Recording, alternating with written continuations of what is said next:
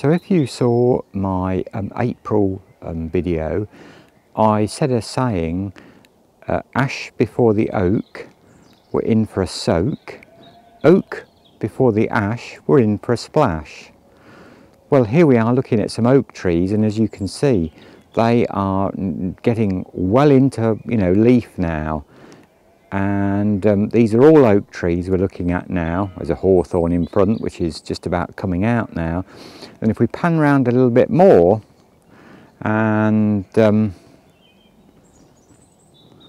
there we can see some ash trees.